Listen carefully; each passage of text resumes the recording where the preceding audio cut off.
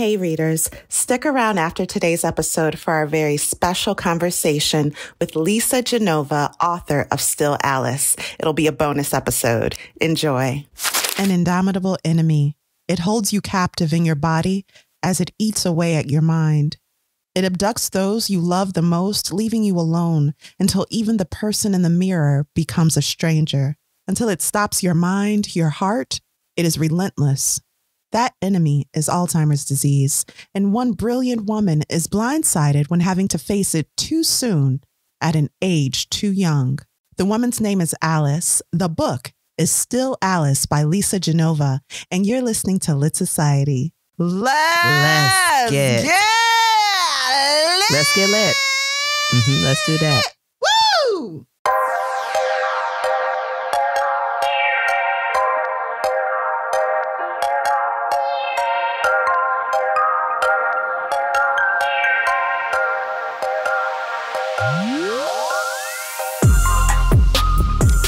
Hey, y'all. Hey, this is Kari. And this is Alexis. Hey, Kari, I like that voice. And you're listening to Lit Society, WBZ. Just kidding, we wish. You're listening to Lit Radio Society, a podcast about books and drama. Alexis, you look great. You're kind. Thank you. Anything exciting going on with you? Can I tell you about the great time I had on Saturday? Please. I had previous plans with my brother, and he came into town, and we did a chicken hop. Ever heard of it? No. Okay. That's because I invented the chicken hop, okay? And you can imagine what a chicken hop is, can't you? Mm-hmm. You go to all the spots that got good chicken. That is exactly what we did. And I created a rating sheet. He was a little late. I'm going to call him out on that. He was late, so we didn't get to do all the things I wanted to do. Shout out to JJ.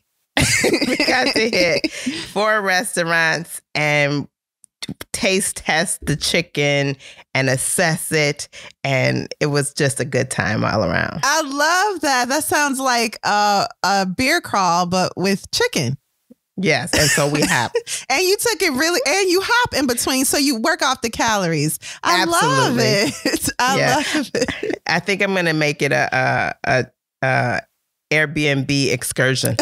No, I think you should. That's the best scam. Do it. I'll help you market it. I believe in that. How about you? How's your week been? It's been really great. I sang karaoke with some friends at Lincoln Karaoke. If you're from Chicago, no doubt you know that place. I haven't been there since COVID, so it was a great time. And then I just finished a Peloton ride, 2-for-1 with Tunde and what's his name, Tucson. They do a great job. They're so cute. They don't really ride with you, and they don't know how to count. However, it was a great time. They be like 5, 20, 3, 49, and 1. What? I did see your post on Twitter. Yeah. Well, let's move on. And now for our theme of the week. Listeners, if you're a long-time listener or a short-time listener, you know that each week we choose a theme to discuss based on the book we're reading. And this week, the theme is what you can do to avoid Alzheimer's disease. My source is the Harvard Health Publishing by Harvard Medical School. And this is a theme we touched on last week. Alexis handled that really well. So I'm just going to try to add to it based on what this article found. And this article was created in cooperation with Dr. Gad Marshall, Associate Medical Director of Clinical Trials at the Center of Alzheimer's Research and Treatment at Harvard affiliate Brigham and Women's Hospital. So the credentials are there. Okay. I said Harvard like 50 times. Okay, so believe Harvard. So how does Alzheimer's disease work? Alexis, you know this. It has to do with the amyloid beta, the buildup of amyloid beta in the brain. You went there with the science. I love it. Yeah, I mean, unfortunately, this is the most common form of dementia. And you're absolutely right. It's when that those proteins build up or accumulate on the brain. And there are two types of proteins, amyloid beta and tangles, which is like tau. Anyway, eventually it kills the brain cells and takes people's lives. And doctors still aren't completely sure what causes it. However, a few healthy habits may help us to avoid it. Number 1, can you guess? Get some sleep. Oh, not quite. Exercise. Ooh. Exercise, yes. Also exercise. Any disease, exercise is going to help. I don't know what disease exercise wouldn't help. So there is evidence that an active lifestyle helps to prevent or slow the progression of Alzheimer's disease. And that's a great thing because that is something we can do. The recommendation is 30 minutes of moderately vigorous activity, 4 days per week.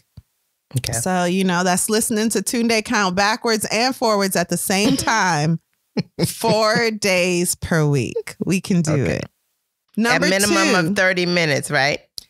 Yeah, thank you. A minimum of 30 minutes of that vigorous activity, 4 days a week. Number 2, eat like a Greek. Even a moderate adherence to a Mediterranean diet may help. Eat fresh fruits and veggies, of course, whole grains, olive oil, nuts, legumes, fish, and moderate amounts of poultry, eggs, and dairy. Red wine and red meat only sparingly. Is that something you do right now? Yeah, a little bit. Yeah. But I eat pasta a lot. Oh, yeah. And so Mediterranean is more rice or grain-based diet, right? Yeah, more quote unquote clean eating. So pasta can be a form of clean eating, but it's something that you create and process. It's not directly from the earth.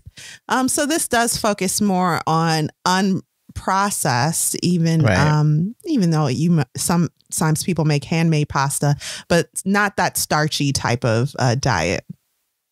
So number 3, to your point, sleep like Beyonce at a Jennifer Lopez concert.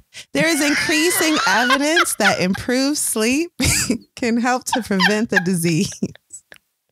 Do you know how much sleep we should aim for each night, Alexis? 7 to 9 hours. You got it, girl. So I have here 7 to 8, but that extra hour won't hurt you. Now, who in the world got time to sleep that much? I mean, I would love it. Oh, I would love to have that. I'm going to get back on that. I used to get 7 to 8 hours a night. Then I started trying to be responsible and get up at 6 o'clock. No, still do that. We got to go to bed early. I know. And that's hard because when you're giving and giving all day long, you just got a little time that's just for you. And you might want to spend it watching Amazon Prime for 4 hours, but you can't. Don't do it. Don't start that marathon. Don't start it. Go to sleep. Go to sleep. Now I have a few more tips that may help, but honestly, there isn't a ton of evidence that suggests these are proven to work. But you know what? They won't hurt you and they're good habits to keep anyway. Number 1, learn a new language or something else new. Because that cognitive stimulation, those activities may be helpful to just keep the brain going. Learning something new can help you avoid Alzheimer's, perhaps. And number 2, connect socially. Yes, RSVP for that Zoom party. We know. What? Boring. Do it anyway. Be social? That's the answer? It takes effort. I don't want there to be a before COVID when I had these friends and after COVID when I just let them go. Good people who added value to my life. So that's my goal this month. I've been asking a few friends like, hey, can we just get brunch or can we grab a coffee? It's the easiest thing to do. But those social connections also keeps your brain sharp. And then there's one quote that I want to state directly from my source, which I'll put in the show notes. And the quote says, know the symptoms of Alzheimer's. Forgetting where you parked your car can be annoying. If it happens all the time, it can be disturbing. And you may worry that it's a sign of a serious condition, but don't panic. There's a difference between normal age-related memory slips, such as forgetting where the car keys are, and more serious signs of memory loss, such as forgetting what car keys are used for. Now, this is exactly, when I read this, I said, hey, this is what Alexis said in our last episode. So we're going to repeat that again. You know, don't freak out. It's fine to forget. We all forget sometimes. And that's just a part of life, you know? Yeah. But if you start forgetting like what these keys go to, then maybe talk to somebody, a neurologist. Mm-hmm. Isn't that fascinating? Yeah. Yeah. The brain. Is there anything else you wanted to bring out? I know you did some extensive research on this subject. No, I'm glad you talked about it. Lisa has a TED Talk, and I think I mentioned this last week, where she has an image of the amyloid beta and the buildup of it, and how sleep can reduce it, because it's supposed to clean that out every night, the buildup of amyloid beta. And if it builds up too much, that is your body, your brain kind of moving towards that disease, toward dementia. Well, that's a great tip. Get some rest. All right. Well, then let's take a break and then we'll continue. Sounds good. All right.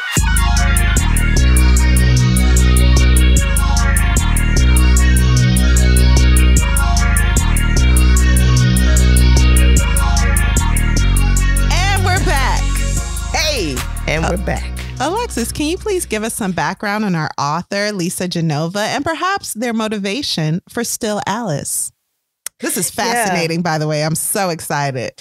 All right. Lisa graduated from Harvard University with a PhD in neuroscience. She started writing in 2004 following her divorce. Lisa has 2 TED Talks. She's received a lot of recognition for her work. Her books are on the New York Times bestseller list. She's written 3 novels, and then a nonfiction book that we talked about last week, Remember. And she's not asking me if I remember. The book is called Remember. Right. Correct. Still Alice is Lisa's debut novel, and it was self-published in 2007. When it got popular, the book was acquired by Simon & Schuster and then published in January 2009 by Pocket Books. You see, self-publishing works, you guys. It does. This book was adapted into a film in 2014. The book was on the New York Times bestseller list for 59 weeks. Whew, more than a year. The book was even adapted for the stage by the Looking Glass Theater Company here in Chicago. What? Yeah. And I think it was in 2014. Man. Yeah. I can't believe I'm so late on this book, but it's right. Lots of information out there. So yeah, that's about Lisa. And one of the things I did learn is that her grandmother had Alzheimer's. And is that what started her passion for this subject? Yeah. And that is where I'm almost positive that's where her start began. Her grandmother was diagnosed with Alzheimer's at 28. And so she did everything she could to understand the disease. So she earned a PhD in neuroscience first and then wrote this book. That's incredible. Right. Wow. So that's what I have. Do you have anything extra to share? No, thank you for edifying us on Lisa Genova and her incredible story. Now, please, if you don't mind, provide us with a brief, no spoiler synopsis of Still Alice. Okay. Alice is a 50-year-old woman concerned about some recent memory lapses, which she attributes to menopause. Kari, who do you think would enjoy reading this book? Well, to answer that question, I'd like to read some of the blurbs from the inside jacket. Are you ready? Ooh, yep. Heartbreaking. So if that sounds like something you want to read, then you may be interested in Still Alice. And Alexis, what were your first thoughts of the book? Okay.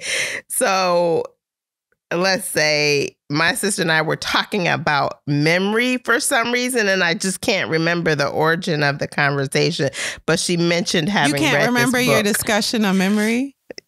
Come on. Oh, don't call me out on that. But yes, I can't. Girl, get your keys out the microwave. It's justified. It's justified. Okay. Anyway, so yeah. And so that intrigued me because I always say I have a terrible memory, as I've said before.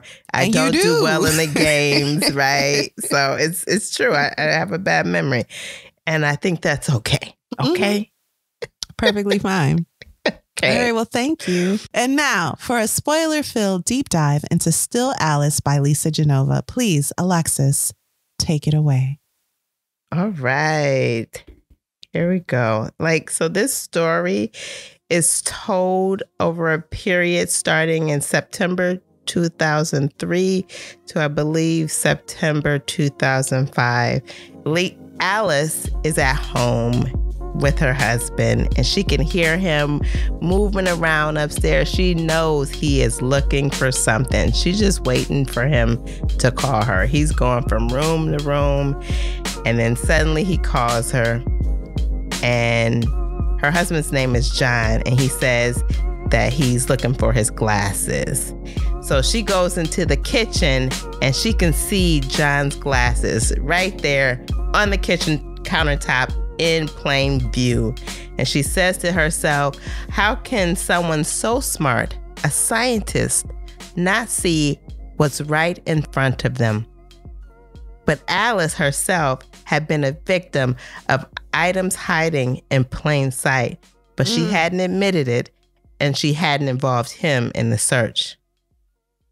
She recalls how one time she was looking for her BlackBerry charger and she couldn't find it anywhere, all over the house. But then when she ended up going to the store to buy another one. And the next day she goes in her bedroom and she sees the charger plugged up into the wall. On her side, where on her side of the bed. Mm-hmm. So she chalked that up to excessive multitasking, getting older, and really being way too busy. Alice works a mile from home, which is great. She works at Harvard University, and she works at the same school as her husband, who is, I believe, is a biologist. They used to walk to work together. They don't anymore because of their schedules. She's been traveling a lot for the summer and kind of living out of a suitcase. She's had multiple speaking engagements, which is what she usually does during the summer months. She's in Rome, New York, New Orleans, Miami. Alice loved public speaking, so she loved going out to the different, being called out to speak and represent Harvard and do all these presentations. But one day she was at a presentation, and it was a presentation that she'd given before. I mean, not exactly word for word, but she knows the presentation. So one day she's at Stanford, she's giving a presentation that she's familiar with, and about 40 minutes into her presentation, she gets stuck on a word, and she abandons her thought and moves on, and she feels like this is taking forever. You've been there before where maybe your public speaking can't, on this can't podcast. think of a word. Yeah. Real. And then you but she looks at the audience and she feels like no one has noticed her hiccup, but she does notice that a colleague has his eyebrows furrowed and a slight smile on her face. Yeah, he's a rival colleague. Yeah. But she doesn't remember the word, because she just puts in another word and moves on. But she doesn't remember the word until the plane is landing at LAX. And what was the word, Kari? Lexicon. Yeah. So LAX is where not LAX. LAX is an airport, but her daughter lives in LA. And so she was going to her daughter Lydia's apartment. Lydia seemed surprised to see Alice so early. I guess there's a time miscommunication there. So Lydia goes ahead and sees if they can get into their dinner appointment early, and they can. Lydia's been living in LA for about 3 years. Alice says that Lydia is the smartest of her 3 children, but she didn't go to college. Instead, she went to Europe. And Alice felt like while she's in Europe, she'll be able to figure out exactly what she wants to do in school and get focused on her college goals. But what does Lydia do instead, Kari? She finds a boy and becomes an actress. Yeah, she wants to be an actress, much to Alice's chagrin, because she sees not that her acting is a waste of time, but that this time period in her life, it is a waste of time. She should be focusing on college, schooling, getting the education she needs so that later in life she'll have something to fall back on. As they're talking at dinner, they have drinks. Alice is hoping the drinks would lighten the mood and the tension. So Alice, but it doesn't. It doesn't work that way at all. Alice asks, how did Lydia meet her roommates? Lydia tells her, and a moment later, Alice asks the question again. Lydia spits out, I just told you, why don't you ever listen to anything I say? So there's definitely tension between this mother and daughter team. Lydia is the youngest of her 3 children. The older 2 are actively engaged in their careers. The oldest child, Anna, is a lawyer, and the second oldest, or the middle child, is a biologist, I believe. As they talk, Alice again insists that Lydia should go to school, but Lydia is taking classes. Alice learns that John is paying for Lydia's schooling, and that kind of ticks Alice off because she feels like John is doing this. Again, John is the husband behind her back. They haven't talked about it, and Alice isn't in agreement with Lydia's choice of career and not going to school. So for John to be financing it, Alice is furious inside. Absolutely furious. Alice believes that Lydia not going to college is reckless. And she really believes in having a formal education. I mean, what would happen if you got pregnant? What you gonna do? They're dining. Somebody famous walks in. Alice does not know who it is. It is the Jennifer Anderson. And Lydia is embarrassed because Alice doesn't know who it is. When they leave the restaurant, Alice leaves her BlackBerry on the table and the waitress has to come running out after them to hand her her phone, but Alice doesn't even remember taking her phone out to use it. Hi, kids. BlackBerries are phones that used to exist with keypads on them, and business people would never be caught dead without their BlackBerry. Mm-hmm. So for her to leave it at the restaurant is a big deal. Okay, yeah. Thank you. Yeah. Okay. Next, fast forward, and Alice is out for a run. Okay. She's a runner. She believes in run. She is strong. Right. Kari, can you describe her running history? Mm-hmm. Yeah. Running is like therapy for her. It helps her to clear her mind. Any runner can understand this. Whatever issues she's carrying, she can put it all into her run. And usually she ends that run with clarity of mind. So when things are fuzzy or, stuff is going on, she's like, time for a run. She's a runner. She is track star. Oh. Okay. So when Alice usually finished running, she's not home yet. She's almost home. She finished running and then she walks the rest of the way home. But she actually gets to the point in her run where she stops running and is about to walk home, but she can't remember the way home. Okay, pause. Has this ever happened to you where you were in a location where you should know your surroundings, but for some reason you can't remember which way is what? I feel like I've been in that situation before. Not that I didn't know where I was, just maybe I got a little disoriented about which way to go. Can I tell you that I lived my first 22 years in around the same few blocks in Milwaukee. But when I became a driver at 16 and I was tasked with arriving to people's homes that I've known my entire life, I had no idea where anyone lived. If I couldn't walk to your house, I had no idea where you lived. And I would pass the same library I've seen my entire life, the same bodega corner store, the same defunct club, the main event over on Atkinson. Still looking for somebody's house that I've known my entire life because I've never physically driven there. I didn't know how to get there. Yeah, I think that's different. That's orienting to driving.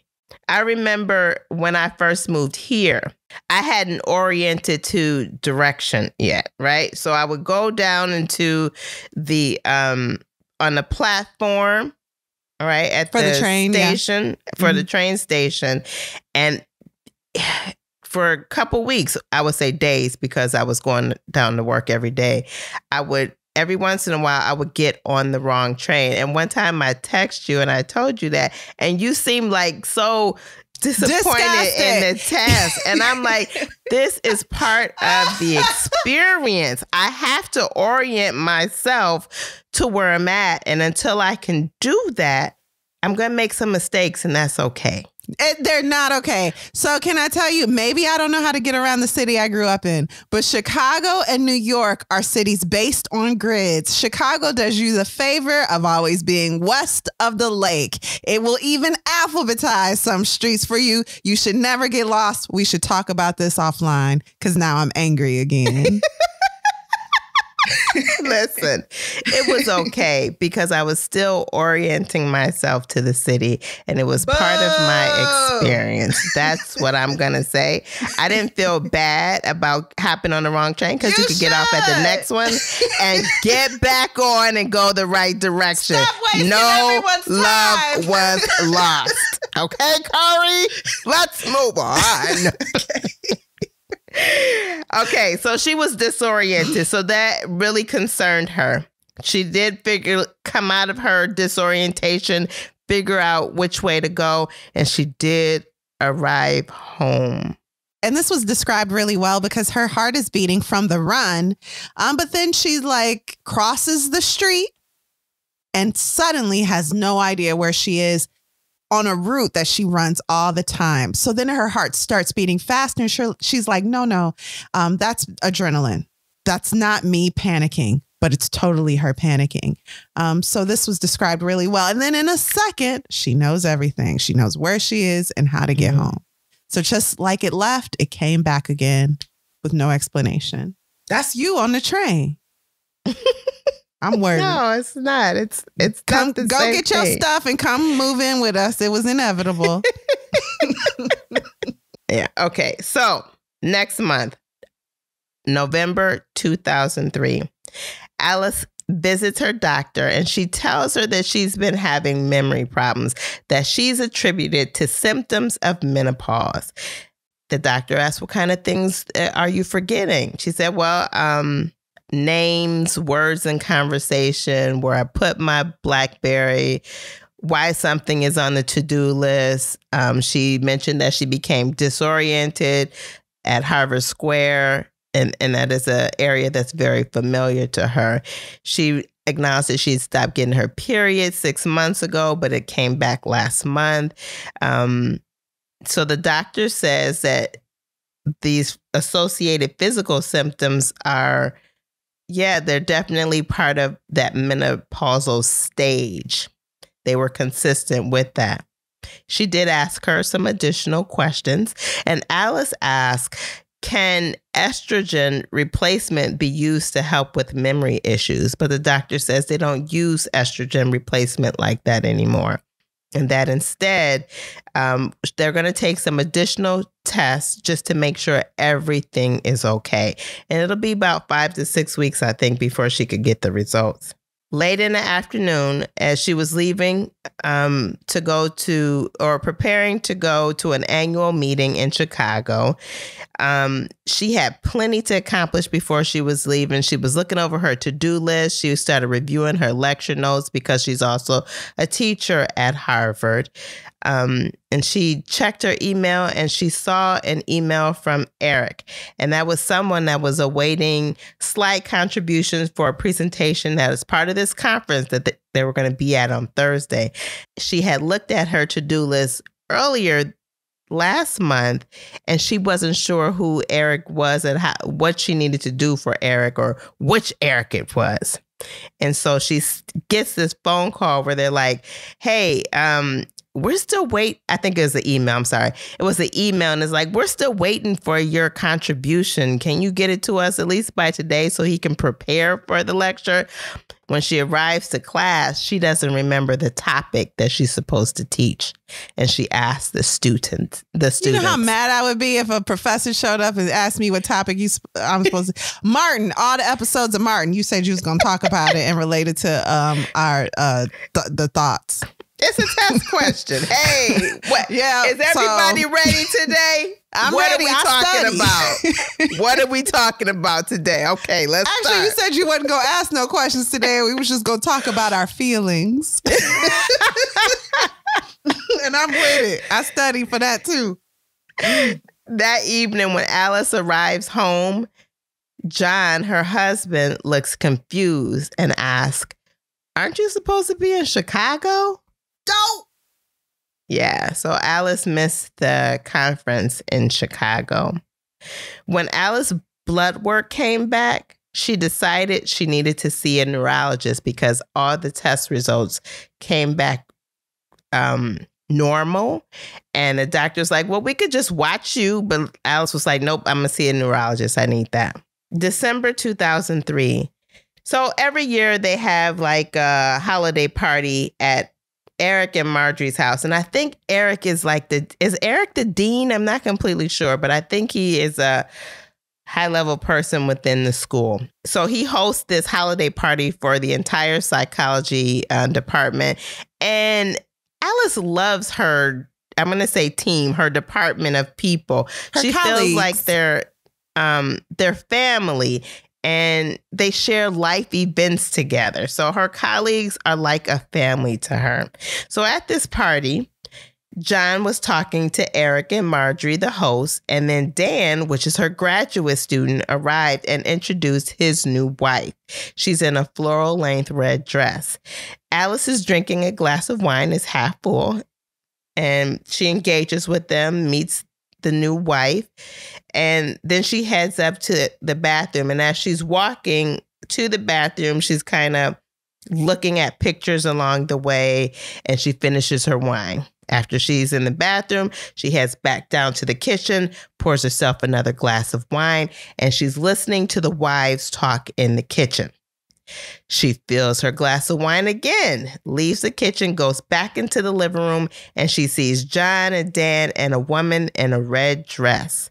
Alice introduces herself to the woman after making eye contact, saying, "I don't believe we've met." The woman looks nervously at Dan and says, "I'm Beth." Alice says, "Do you work for Marty?"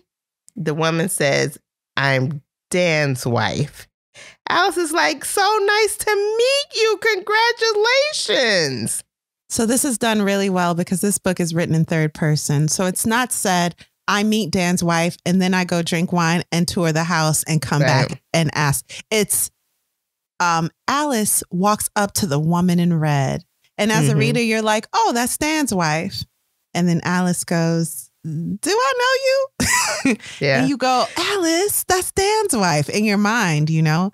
And there are a few points like this where you are made to be a close, like family member or friend of Alice, or even you feel like Alice right away through the writing, even though it's third person. Really well done. Yeah. And so I thought this part was interesting because when they originally described Beth, they said she was in a long floral red dress. But when they repeated the description, when Alice meets her again, they say she's in a red dress. So for me, there is a kind of a hint that maybe it's a different person, but it's the same person. And this is done a few times throughout the book where John will say something and then the narrator goes, and because Alice knew she thought this, and you're like, wait a second, no, John was the one who thought this. And it's never corrected. It's brilliant. It's really well done. Yeah. So the men look at each other and Beth is looking like, so they're essentially feeling like Alice has had too much to drink. John says, why don't we leave? Let's go. I got to get up early. So they leave.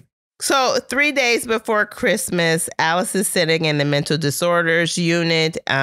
She's noticed everybody in the waiting room is in pairs, and then she's called to see the doctor. Now, this is the neurologist.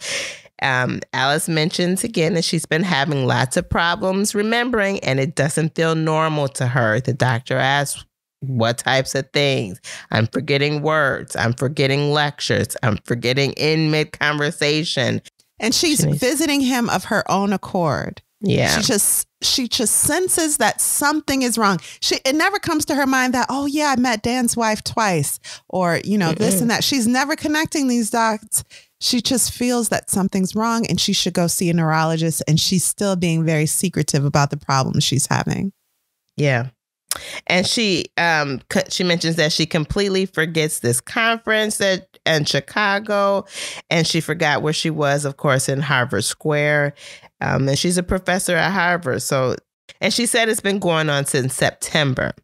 The doctor told her that since she was having these memory issues, that she needed to make sure that every time she came to his office, she needed to bring somebody else with her, because her memory is not the most reliable based on what she's just said. So if you had brought John, he could have perhaps said, oh yeah, and the issue with Dan's wife. Yeah. You don't even know that happened, Right. So, The doctor does a med check, asks a series of questions, asks about her father. We learn that her father died of liver failure, cirrhosis. The previous year, he was 71. The doctor asks about his health. And Alice is like, he's been a drinker forever. I mean, I didn't really see him in the final years. He didn't really recognize me. So the doctor gave her an advanced screening, a mental screening, similar to the one I gave you last week, Kari. Do you remember? I do. Yeah. I said, oh, this is the trick Alexis tried to pull on me. And this is a screening that the same screening comes up throughout the book. And as I'm forgetting the answers, I'm getting more and more worried. Thanks, Alexis. So they ask her, if you remember, readers, I gave Kari the 3 names and she had to remember them about 2 minutes later. I don't know if we had enough time. But anyway, Alice is given 3 names and she's asked them again and she doesn't quite remember them. So again, she's sent for more tests and asked to come back in 4 to 5 weeks. So it's Christmas Eve. The family's together. Lydia's coming up, or excuse me, Lydia's coming in town. Anna, the oldest daughter, is here, and Alice wants to talk about John paying for classes. He don't want to talk about it. He's like, look, I did. I'm sorry. I didn't tell you. Okay, this happened. We don't agree on a lot of things related to our daughter, okay? But I'm going to He's really dismissive, yeah. And his thing is we supported the other 2, so what, we don't support Lydia because she's not doing what we would do? Right. But he should talk to his wife before spending their money. And Alice should calm down and live her own life. So they both wrong. So Alice is preparing dinner in the kitchen. Lydia is speaking endlessly about her passion and her craft. And Anna's in the other room asking where the bottle opener is. Alice is trying to remember words, and she's having this conversation. So in Alice's mind, there is a lot going on right now, and she's trying to think about ingredients for bread pudding, or white chocolate bread pudding, and it's just not all coming together. So she gets a bit frustrated. This is a recipe she's been making her entire life. Yeah. Mm-hmm. And so frustrated that she can't recall what's required, Alice starts throwing eggs and breaking them, throwing them in the kitchen. So I believe it's Lydia that comes in and she's like, hey, what's going on? And she said, the eggs is expired, okay? And we're not having no bread pudding. And Lydia's like, oh man, it's Christmas Eve. We gotta have bread pudding. And she said, well, we're not. And Lydia says, well, I'll go and buy the eggs and we can and I'll make the bread pudding. Okay, why don't you go sit down and relax? A few minutes later, Lydia comes in with her coat and is like, how many eggs do I need? So the question is still out there. Yeah. January 2004. It's January 19th, not a favorite day of Anna's. She feels like, not a favorite day of Alice's. She feels like she always gets bad news on this day. This is the day that she learned, or this is the day her mother and sister died. So she really wanted to cancel this appointment. However, the next appointment wouldn't be available for 4 weeks, and she really wanted to keep it.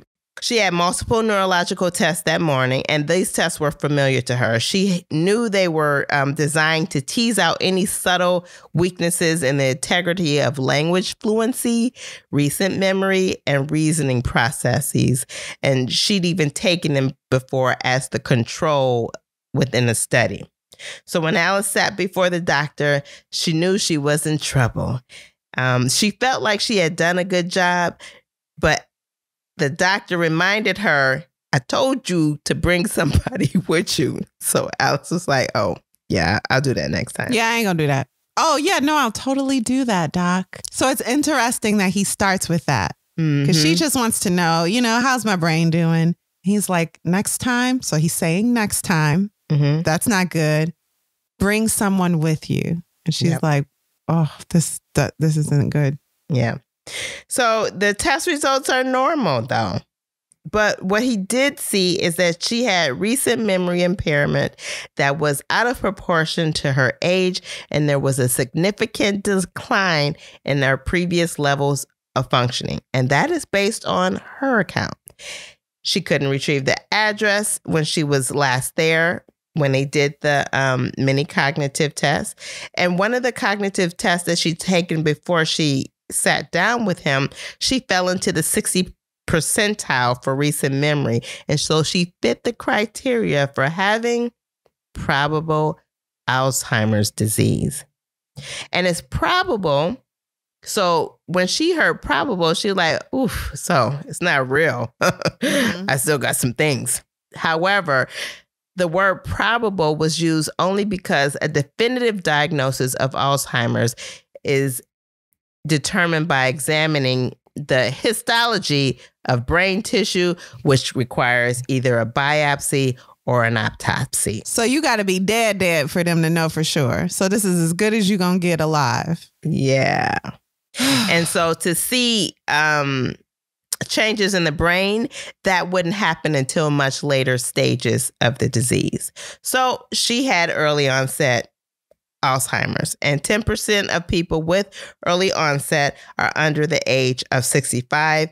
And usually when it's an early onset, a strong genetic link is a reason. And so they're going to treat her with some drugs, and those drugs are supposed to help slow the process. And then he asked her to come back in 6 months and, of course, bring her husband. He also gave her the name of a social worker for support and resources. And he gave her this list of activities for daily living form, which her informant, or John, her husband, would have to fill out. She looked at her bookcase and she was like, there's so many books I wanted to read. And she thinks about all that she wanted to do. So Alice was looking at that list, and she was about to Google and look for some information. And then John walked in, and she knew that she wasn't quite ready to tell John. When she finally did tell John, he, of course, was in denial. He said she was likely depressed, maybe menopausal, maybe not taking care of herself. She reminded him, though, that she had missed that conference, and she had been preparing for that conference all day. And she told him she couldn't make the bread pudding at Christmas because she didn't know how. She told him she was standing in Harvard Square and didn't know how to get home. Those are things that she remembered. But she'd be terrified to know the things that she didn't remember. And John said, Dan's wife. He remembered. Yeah, that situation at the party. And this is also detailed very well, because had she been a man, her symptoms, had she gotten checked out earlier, would not have been attributed to menopausal symptoms. Mm-hmm. Perhaps they would have been seen as early onset Alzheimer's, and maybe some medication could have at least bought her more time. But because she even attributed it to menopause, this forgetfulness and this absence of memory. So, yeah. And John's like, no. Well, maybe. Yeah. Yeah, but John himself, as a biologist, wanted to talk to her neurologist, wanted to do his own research. So, of course, he did that. February 2004, John wanted Alice to see a genetic counselor. He wanted her to be screened for Alzheimer's mutations, and that he felt like would confirm. And his hope was that it would say, nope, you don't even have that. They're looking for 2 mutations. Not having them is not proof that you don't have early onset Alzheimer's, but having them is definitive proof that you do. Yeah. So it's sticky. So there they are sitting at the with the genetic counselor. The counselor, again, as Kari just said, it kind of explains what the results would mean or not mean. The counselor then asks questions about Alice's family history. She describes her father as a lifelong alcoholic. She didn't think he'd recognized her for the last several years. And those things started to happen in his early 50s. But she always attributed them to his drinking problems. Of course, John was still convinced that she did not have it. So at the follow-up appointment, the counselor revealed that she did have the mutation that identified her as having early onset Alzheimer's. Of course, they want to know what this means for the children. John wants to know what the lab's false positive rate is, what the name of the lab is. Like, double check your records. Yeah, he's doing his due diligence. But the lab actually has a 99% accuracy rate when it comes to this particular genetic mutation. So for the children, it means that each child has a 50% chance of having the disease. On the way home, Alice was waiting for John to say something, but he didn't. He instead cried the whole way home. March 2004. John saw Alice opening her pill dispenser. He turned and walked away. He's not coping well with this. He is in denial. She could hear him going back and forth for something. And you remember, like at the beginning of the book, she could hear him looking for something. Looking for his glasses. And now he's like, I'm looking for something, but I ain't going to tell you what I'm looking for because you're an invalid. Yes, yeah. I might be crazy, but you's an invalid. Yeah, so Alice at this point is feeling like, I want to spend more time with my husband. So now they start walking to work together again, but they really can't walk to work together because of the setup. You know, you might get hit by a car, there's ice, so they got to walk in a single file.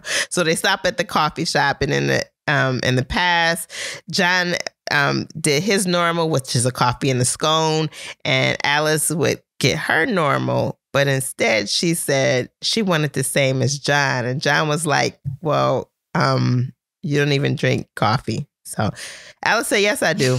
John said, she'll have tea with lemon. Alice says, no, I don't want tea. I want the coffee and the scone just like you. Okay. The barista's like, okay, I'm going to give you 2 coffees, 2 scones. When Alice received the coffee, she tasted it. Of course, this is disgusting. This coffee? I don't like this. John was like, how's the coffee? She said, it's wonderful. Best coffee I've had today. When Alice That's right, Alice. You give him a hard time telling you what you know and don't. When she got back to her office, she threw that coffee away so fast. It was so disgusting. She said, you know, this smell is so wonderful. How could the coffee be so bad? Then she received a phone call. And so she's looking at her email. She sees an email from Anna, and she's like, oh, okay, let me just get ready to respond to Anna. But then she gets a phone call. So she's on her phone. She's like, oh, I'm about to respond to your email.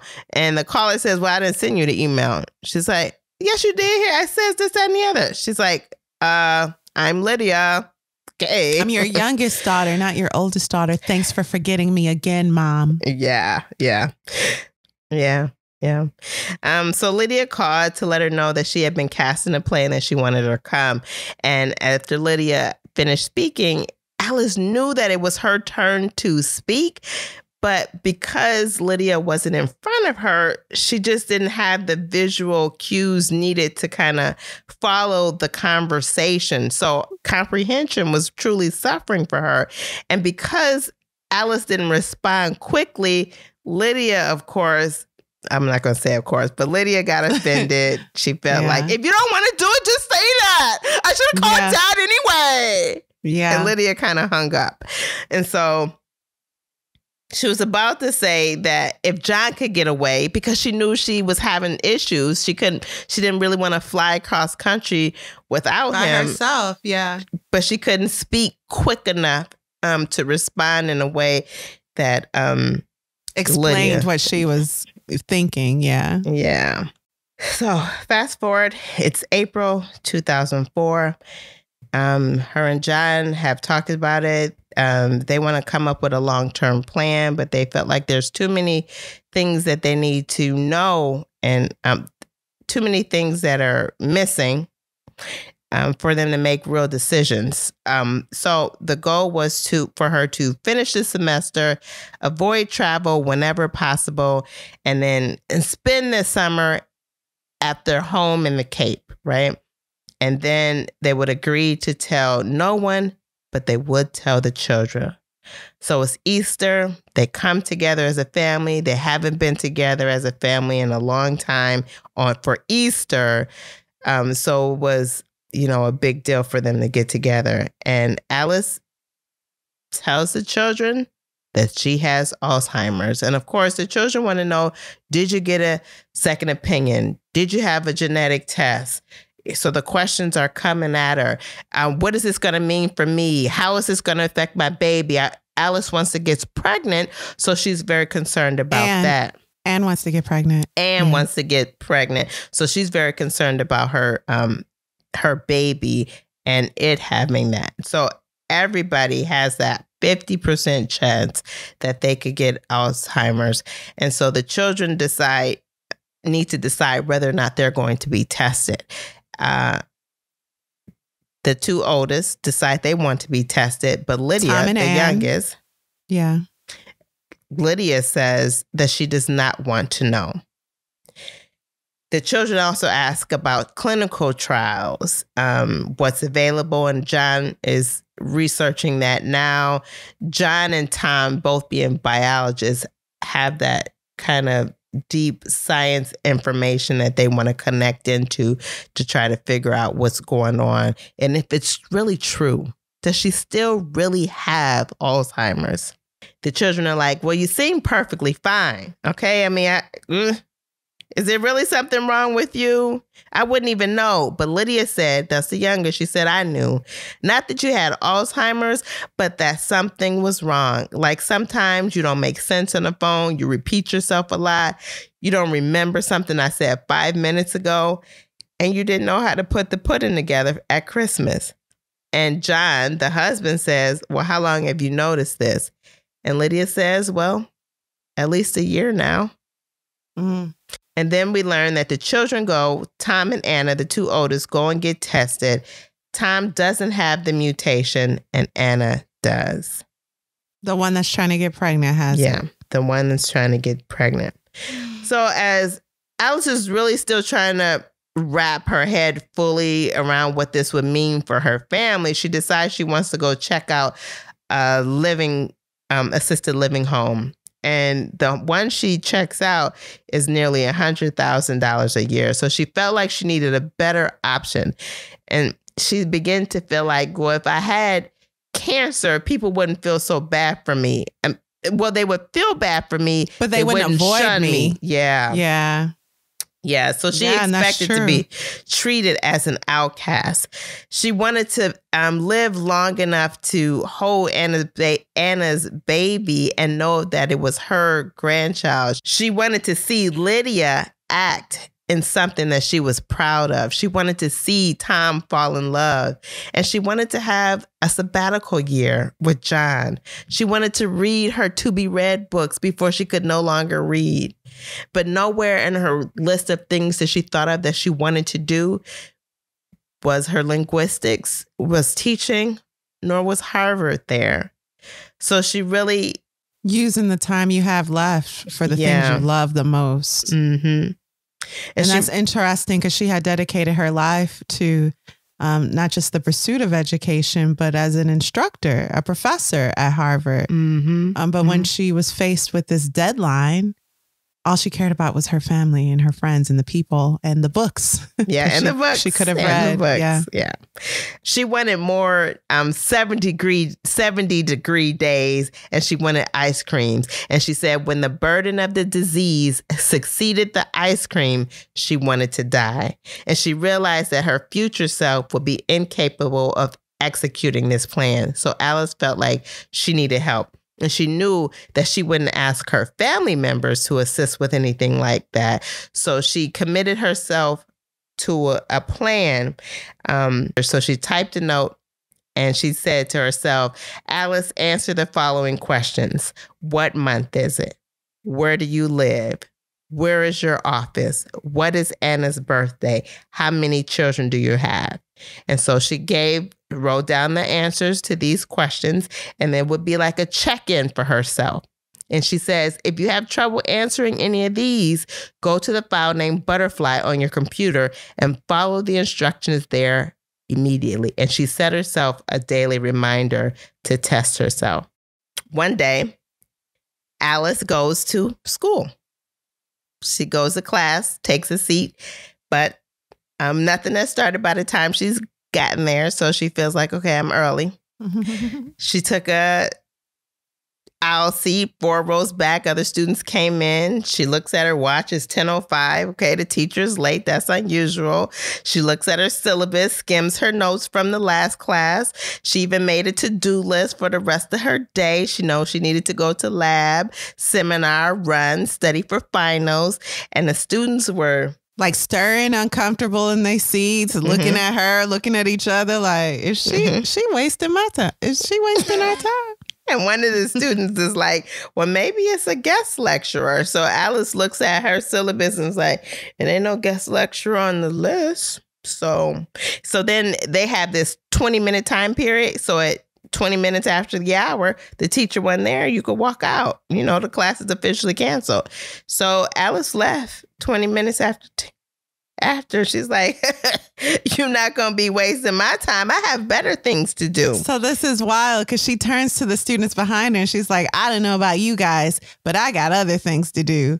And so, I mean, you got to have a sense of humor, right? Like as a student, you waiting for the class to start, the instructor sitting right in front of you, waste your time for 20 minutes, then get up and go, I got other things to do. And they're like, Alice is brilliant, but she wild. She a wild boy. She is wild. Fast forward to June 2004, and they're at the doctor's office, and Alice goes back to her regular annual physician that she sees for her regular checkups, and she tells her that she's having difficulty sleeping. And the doctor offers Alice something that she could take once a day, and that'll help her sleep at least 6 hours. But Alice says she wanted something stronger. The doctor says, well, why don't we talk about this when your husband is present? And she was like, that ain't none of my husband's business. I ain't depressed and I'm not desperate. I know what I'm asking for. I would like a prescription so I can sleep better. Thank you. The or doctor, forever. Yeah. So the doctor writes the prescription. There's also more visit with the neurologist.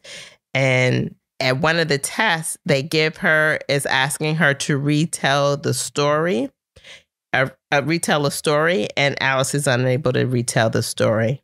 The doctor, Alice tells the doctor that she's not having episodes of disorientation, but she did have an experience where she forgot what time of day it was. And she mentioned that she went to her office thinking it was morning and didn't realize it was the middle of the night until she returned home. And John was surprised to hear this. He was like, why am I just now hearing it? And she was like, well, because you was sleeping. And he was like, well, when did it happen? Last month. How scary must that be for him? Like you was wandering the streets in your nightgown and I was fast asleep. Yeah. And so the doctor tells John that this kind of confusion and night wandering is normal. You might want to attach something to the door so that you know something will wake you up. You also might want to register her with the Alzheimer's Association, get her a bracelet with a personal code so that she knows, so that you know, or if she's out, she can be identified, or when she leaves, you can hear. He also suggested that John run with Alice. Now, John hates running, but he agreed to do this. He also asked Alice if she was able to meet her professional responsibilities at school, and Alice felt like she did pretty good. Alice don't know. Yeah. The doctor suggested that she make a plan for telling Harvard and transitioning out of her job. Of course, advance directives, power of attorney, living will, organ donation, all of that. But John's comments was that she was glued to her BlackBerry, almost out of compulsion, and that was hard for him to watch. Her mood and personality were the same, but she seemed a little more defensive and quieter because she doesn't initiate conversations as much as she used to. And that's because, as Alice said, it's harder to comprehend things when people are not in front of her. And then also when people are talking, she's not keeping up with the conversation. So John tells the doctor that he's fine, even though the doctor suggests that he get some caregiver support. Yeah, he should need that as well. So again, let's jump back to the test. As I mentioned, this mini cognitive test, but of course, these are professionals in the book, so they're giving Alice an extensive cognitive test to test her memory, kind of those basics. And the test includes these words: John Black, 42 West Street, Brighton. And he also asked her to draw a clock.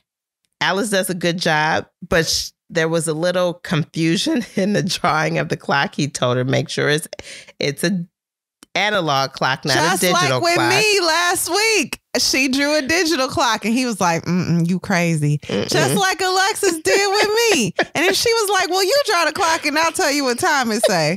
And I was like, thank you, Alice. That's what Alice said. But it's like, no, ma'am, I need you to draw it because I'm testing. I'm the doctor here. John wants to discuss possible trials for Alice to help with Alzheimer's. And there is some trials available, and Alice feels confident that she can make a decision about what she wants. So she selects a trial in which there is a placebo and an actual drug. So that's what they're going to do.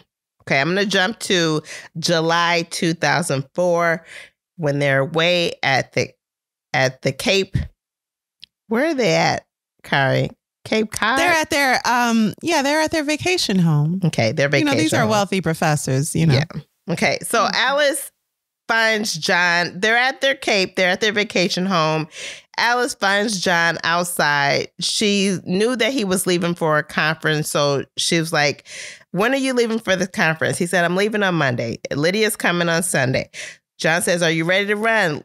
Alice is like, yeah, I'm just going to grab another layer. And so there's this kind of back and forth where Alice is kind of forgetting mid-stage what she needs to be doing. She ends up going to sit down and reading a book. Then John walks up on her and is like, hey, I thought we was going for a run. Oh, yeah, we are going for a run. I'm going to go to the bathroom first. She heads to the bathroom, but she can't find it. Every room, when she opens the door, is not the room she expects it to be. How terrifying. In your own home, you open the bathroom door and it's the kitchen. You open the kitchen door and it's a bedroom. And you're like, where is the bathroom in my own home? What is wrong with me?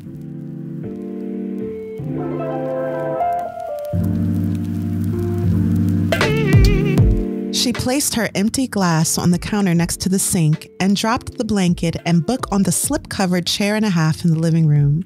She stood ready to move, but her legs needed further instruction. What did she come in here for?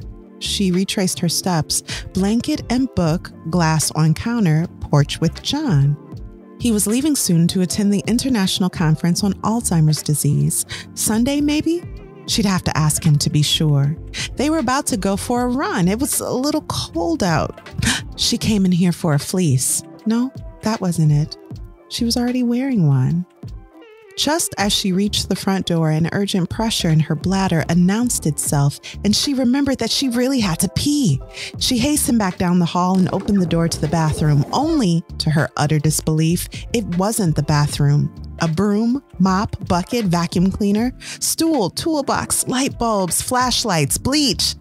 The utility closet. She looked further down the hall, the kitchen to the left, the living room to the right, and that was it. There was a half bath on this floor, wasn't there? There had to be. It was right here, but it wasn't. She hurried to the kitchen, but found only one door, and it led to the back porch. She raced to the living room, but of course there wasn't a bathroom off the living room. She rushed back to the hallway and held the doorknob. Please, God, please, God, please, God. She swung the door open like an illusionist, revealing her most mystifying trick, but the bathroom didn't magically reappear. How can I be lost in my own home? She thought about bolting upstairs to the full bath, but she was strangely struck and dumbfounded in the Twilight Zone-like bathroomless dimension of the first floor. She was unable to hold it in any longer. She had an ethereal sense of observing herself, this poor, unfamiliar woman crying in the hallway. It didn't sound like the somewhat guarded cry of an adult woman. It was the scared, defeated, and unrestrained crying of a small child. Her tears weren't all she wasn't able to contain any longer. John burst through the front door just in time to witness the urine streaming down her right leg, soaking her sweatpants, sock, and sneakers. Don't look at me. Allie, don't cry. It's okay. I don't know where I am. It's okay. You're right here. I'm lost. You're not lost, Allie. You're with me. He held her and rocked her slightly side to side, soothing her as she'd seen him calm their children after innumerable physical injuries and social injustices. I couldn't find the bathroom. It's okay. I'm sorry. Don't be sorry. It's okay. Come on, let's get you changed. The day's already heating up. You need something lighter anyway. September 2004. The dean of her department has course evaluations. He wants to talk to Alice about them. The dean says there's been some complaints. Your evaluations were lower than they have been in the past. Some of the students are complaining. They're saying that you skip over huge sections of the outline and then expect us to know it for the exam. You don't know what you're teaching. Class has been a waste of time. I could have read the textbook. Once she came to class and didn't teach, she just sat down for a few minutes and left. And then one time she taught the exact same lecture that she had before. So Alice tells the dean that she has Alzheimer's and she was diagnosed in January. She did have a hard time teaching, but she didn't realize how much it showed. The dean is like, well, I want to respect your timeline. I was really thinking it was like your husband was cheating on you. I didn't expect it to be this big. But I would like to offer you an opportunity to go on a medical leave, and then you can jump right into your sabbatical year. But stopping teaching is probably the best thing. We don't want you traveling. But Alice had already stopped traveling. Alice wasn't ready to leave, but she also wasn't going to fight about it because she wanted to be the best she could be, and she knew at this point she wasn't. So she agreed to take that leave and that she would notify her colleagues. And she did that on September 17th, wrote her colleagues a letter, let them know that she would not be teaching anymore, but that she would attend lunch seminars and participate in, I think she had I'm not sure what you call it, but she was helping somebody. She was an advisor to a graduate student. So one of the first meetings that she attends after she's given her notice that she's no longer teaching is a lunch seminar, and Alice gives the same feedback twice. So she's not looking good now in front of her colleagues. Yeah, she gives this feedback and everyone at the table is like, wow, yeah, thanks, Alice. They don't know her disease. So for her, this is telling her that I still have value. My mind is not completely gone. I've provided feedback that everyone was delighted to receive. And then moments pass and she forgot she gave the feedback and she gives it again and everyone's awkward about it. Yeah. So Alice's disease, again, it progresses. It seems to be progressing quicker. And the doctor's like, well, that could be because, you know, she could have been further along than she was when she originally told it. And everybody around her brushed it off as normal stress or something else, which is not uncommon to happen in life, right? It gets brushed off as something else before we take things seriously. So they talk about the decline of her disease. She's not remembering. She starts not to remember her youngest daughter as much. She's often referred to as that girl. The actress. The actress, yes. She's referred to. The actress is sitting in our living room. I want to be near her. Yeah. And it's sweet because she has a lot of love for her youngest daughter, even though her youngest daughter didn't realize it.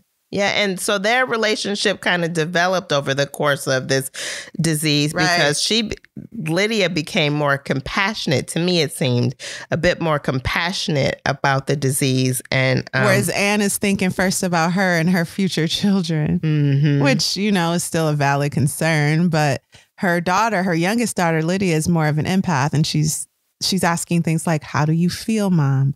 I'm sorry this is happening to you. That sounds exhausting. I hate to hear you have to go through that. You know, those type of things. Yeah. That's from her youngest daughter. By June 2005, Alice had lost the ability to read the keyboard letters and even compose words. She even gotten to the point where she had saw her butterfly notice. If you recall, she set herself up with the daily reminders. If you don't remember this, do this. Well, she did that. She got to her butterfly message. There was a couple times where she was a bit confused in there, but she got to that message about the butterfly. She goes up the stairs to try to follow through on it.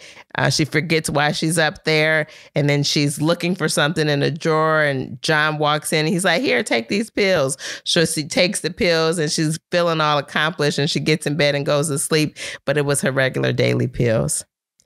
Yeah. So this was really well done to add urgency to Alice's path. So we have here a note that she's getting every day from her past self, directing her on how to take her own life. And so she follows it, she reads it, and she's like, I wrote this. This is amazing. Because it says things in it like, these are your children. This is what they're about. This is your husband. If you can't remember these important things, you must listen to your past self and you must take your own life. And she's like, okay. And so she goes to take her life and she's like, now, why am I in here? Oh, well. Yes. And I'm like, yay, Alice. Yeah. You're going to make it another day. Alice is around long enough to see her grandchildren born, but she doesn't quite place them. It takes a second for her to know that it is her daughter and her grandchildren. And eventually she calls them the baby in the pink and the baby in the blue or something like that. And the mom and the actress. And the mom and the actress. So she declines, but they only show the point to her decline where the book only tells her decline to the point where she's sitting with John at their summer home and she barely remembers. She calls John the man that owns the house. But they get to a point where John is telling her that they wrote a book together and that they love each other. So the book doesn't end with her death. It does end, though, with her really not remembering her loved ones. I was going to say, and in the epilogue, she's surrounded by these grandchildren. All she wanted before they were born was to be able to smell them. She wanted to remember the smell of her grandbabies. And although she doesn't remember feeling that way, as she's holding them, she's smelling them and they're playing. And she's like, these kids smell wonderful. And the actress is so kind to me. And it's it's a really like poignant point because her daughter Lydia presents like a piece from a play she's working on. And she's like, Mom, I just want you to tell me what I'm trying to convey in this scene. And so she acts out the scene and her mother looks at her and says, it's about love. It's love. And the actress hugs her and said, yes, Mom, you got it right. And it's brilliant. Let's take a quick break. All right, let's do it.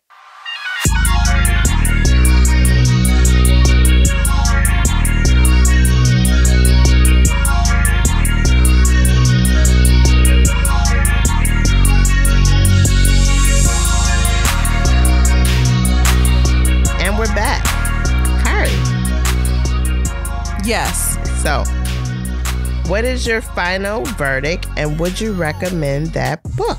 Still Alice by Lisa Genova does a great job at not just trying to convey to its reader what a sufferer of Alzheimer's disease goes through, but what everyone around them goes through. And we didn't have enough time to touch on John's passion for his job. That's his number one love in life. He gets an opportunity and he's caught at a crossroad. Do I help my wife who is deteriorating by staying where we are? Or do I pursue this passion because I'm still healthy?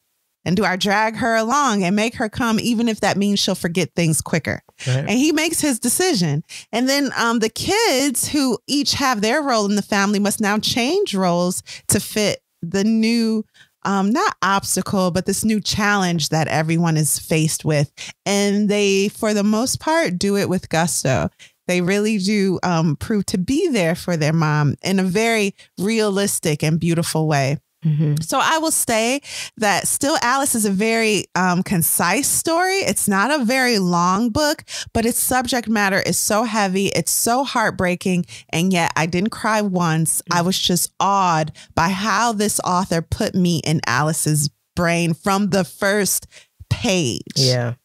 From the first page, I was Alice, and I didn't close the book and feel so overcome with, you know how some books you read and you like, well, it's like my whole family died. Why'd I read that? Yeah. I didn't feel that way. And this is a story that why not tell it? It should be told and we should talk about it because it's something that so many people go through. What, like over 5% of the population get early onset Alzheimer's, right? 10%. Something, 10%. So, I mean, that's a lot of people. And this woman woke up one day a brilliant professor and then went to bed a patient of Alzheimer's and didn't even know it. So I really thought this story helped me to remember how important each day is, how much effort we should place in loving on people we love. And it was a great book. I've used brilliant like 20 times, but it's really brilliantly done. Obviously a scientist wrote it, you know, and it kind of hurts my heart that she wasn't a novelist, but she had a great brain and she could become, she was a scientist who could write a great book, but a novelist could never be just a scientist. And I'm like, I don't know. It just makes me think I don't have any talents, but this isn't about me. Yes, I would recommend this book. Really well done. What about you, Alexis? Would you recommend Still Alice by Lisa Genova? Yes, I would definitely recommend this book. I was drawn in immediately. Like you said, you feel like you're in Alice's shoes, walking this experience with her. I mean, the dress thing, I was with Alice. I was like, who is this new lady? Yeah, Alice, if you say we ain't never met her, then we must not have never met her. And we like coffee too, so except we don't. So I was all in that experience with her. I really love how Lisa created this book for us and put us right in there, gave us all the fine details, put us in those tests. I love seeing the cognitive assessments throughout the book, and you could see each one. Her decline. Yes, you could see her decline. And mine too, because I wasn't remembering none of it. That's what I was going to say next. Yeah, because I'm like, wait a minute, I don't remember that either. But nonetheless, it kind of opens your mind to Alzheimer's, dementia, the umbrella of it all. And it just really made me want to know more. I would love to read another book by Lisa, yeah. as well as dig into this book again. I really miss reading books. My time has had me so pressed that I've only been listening to them, but I want to read words on a page. So yes, definitely recommend this book. Yeah, and this is a great book to read a physical copy of because it doesn't feel overwhelming. It is a very economically composed story. And the font is like a good, decent size, you know. And then you can go through the pages pretty quickly. And you could go back and look at her original responses to the question and see the decline. Yes, yep. All right, well, thank you, Alexis, and thank you for choosing this book. I loved it, absolutely loved it. Please tell us what we're reading next week. Death on the Nile. That's right. By Agatha Christie. Well, thank you all for listening to Lit Society. We'll see you next Thursday. Lit Society is brought to you by Alexis and Kari Herrera. Support the cause by leaving a 5-star review for our show on Spotify. That's right. You can leave a 5-star review for us on Spotify. And on Apple, you can leave a 5-star review along with a comment about why you absolutely love us. We love you. We love y'all too. If you've enjoyed what you just heard, tell a friend about Lit Society. Visit litsocietypod.com for show notes, this month's book list, and to sign up for our amazing email newsletter. And until next time, read something.